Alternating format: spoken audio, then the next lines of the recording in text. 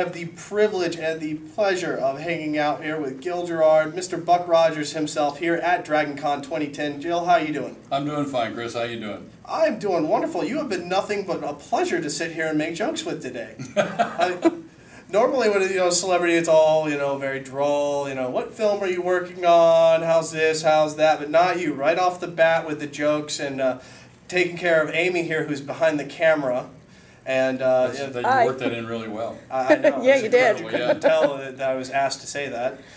But thank you. That's okay. Yeah, I can't have the boobs on the camera because, it would take up all the camera. It would take up all the camera to have the widescreen for that. Yeah, exactly, and I don't have it with me. Depth of field will be a problem also. Yeah, I don't think we have the 1080p capability to show them in the glory that they need to be shown, or leather to have them leather clad. I've been pushing for that for a while now. She won't do it? I had yet to see her. She had you should have seen the leather boots she had on today. Is that right? I don't know why she took them off. They were, almost knee-high leather wearing boots. high-heeled boots, leather boots, for that matter, yeah. My feet were hurting. She's I was right tired. Back there, folks, in case you're wondering. Right just beyond just where you the can't horizon see. over there.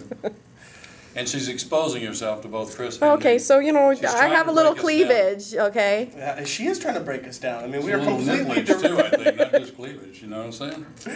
Yeah. See, she's completely derailing. So I could get anybody to do anything with just showing my cleavage. And that's why she's the executive producer of the Sci-Fi Show right here on 1470 WWNN. 1470 WWNN? Yeah, WWNN. A 50,000 watt powerhouse that gladly puts us on the air even though we don't pay the bills. That's incredible. I know, I So can't you're believe a it. pirate station, basically? You sort of... No, No, we we're just... an actual... I'm kidding. I understand. No, really. No, we're a real radio show. I am not breaking They FCC just, law right now. Okay, fine.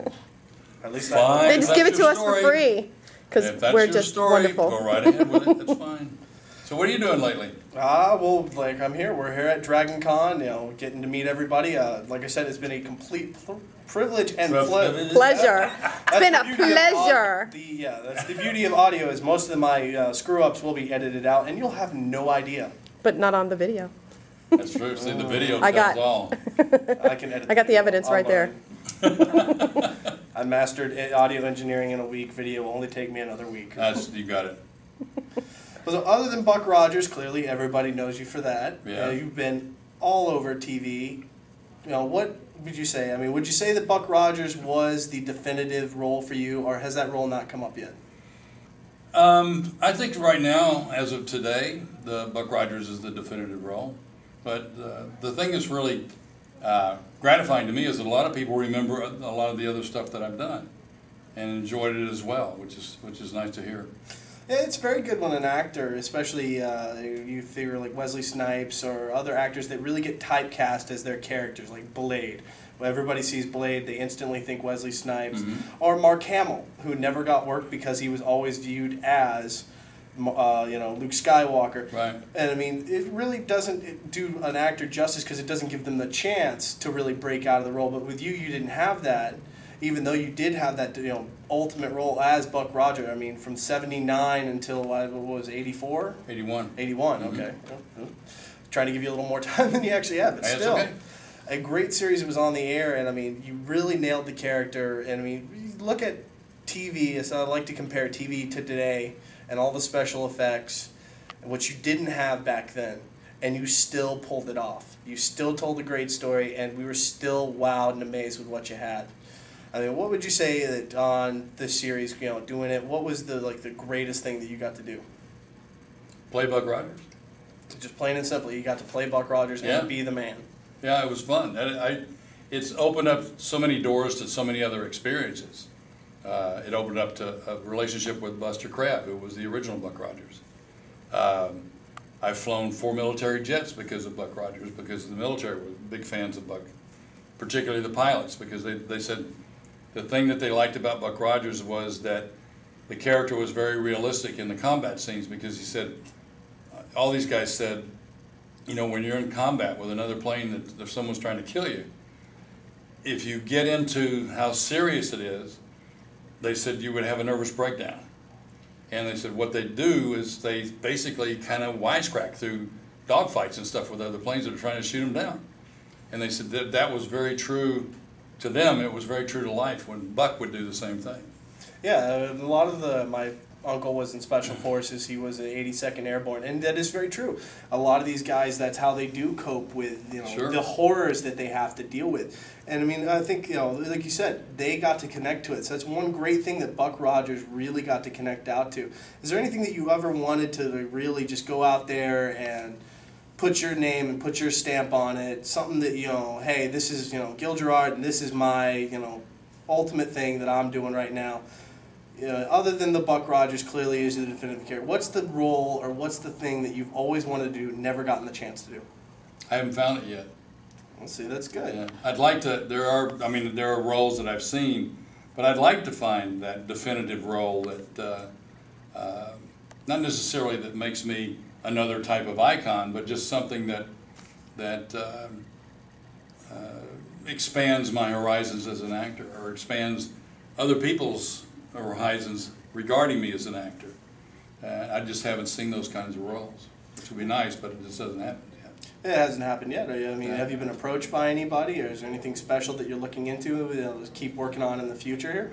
Well, I got a movie I'm doing at the end of the month in Utah. It's called Blood Fair, F-A-R-E, which means it's a kind of hi-fi, a kind of horror kind of movie in historical context.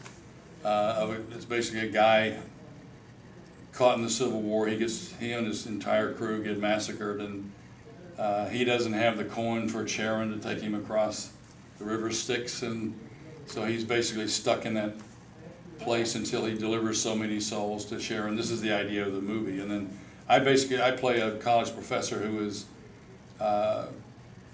has a doctoral candidate under him named Tyler, I believe is her name, and she is going to this battlefield thing, but my whole thing is just sort of background with her about in the context of what she's studying, what her theory is about that particular period of time. Kind of being her mentor in the movie. In a way, yeah. Ah, so we're good. When is this project going to be coming out? I don't know. I'm just a working actor. I go there, I do my thing, and I go just home, show up and and they do whatever they do. Show up, you do your job. That's it. I go That's where they right. point me and say the words. There you go, brother. I mean, that is pretty much the best way to act. I mean, on your own time, and just do it as your own self and in your own way. Like I said, you've already done one definitive role as Buck Rogers, and like we previously spoken, saying that you don't want to get wrapped into that. But how was it getting wrapped into that role? At least it was the role that wouldn't come back to say bite you in the butt and per se, and hey, oh, that guy was Buck Rogers, and point and laugh. Yeah. So that's always. Was there a question in there? No, Yeah, it was that's just what I more- want to know. I'm waiting for the question. More of me just kind of commenting on that. I see. Well, the thing is, I never got wrapped into Buck Rogers. I mean, I'm known as Buck Rogers, which has always been very good for me. But what it did also was opening up other doors. It opened up people knowing who I was and allowed me to pick and choose projects after Buck Rogers, whether they be movies of the week or other series or whatever. It made me an established name, which gave me a certain amount of power to choose what I wanted to do. And power is always nice, especially in Hollywood, where a lot of actors, don't get that choice anymore, or it didn't get that choice back in the day. Agents in Hollywood being what it was, where you didn't have control over your destiny. You were basically either typecast or, hey, show up here, do this, and get paid for it. And you had no say in it. Now, going through that area and going through now, like you said, you got to basically choose your roles. Did you also get to choose, like, how much you made, what you got to say, hey, I'm not doing this, or I'm not going to touch that, or hey, I want to add this? Did you get a little, get to have a creative spark in your projects? Yeah, I did, actually. I took some creative license with Buck Rogers. I did an awful lot of rewriting of the scripts and stuff. I didn't have the power to do it, but I did it. What are they going to do, fire me?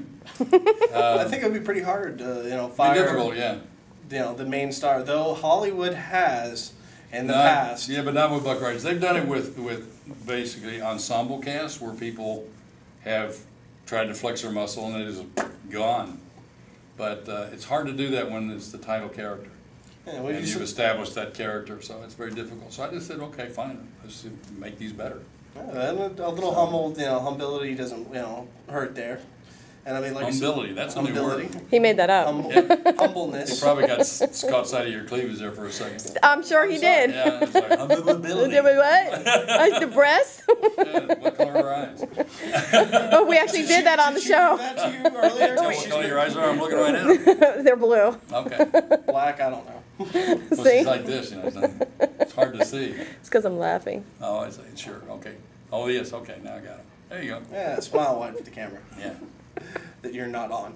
Exactly. Because I'm the host. That's right. You're the host. I'm He's the the executive producer.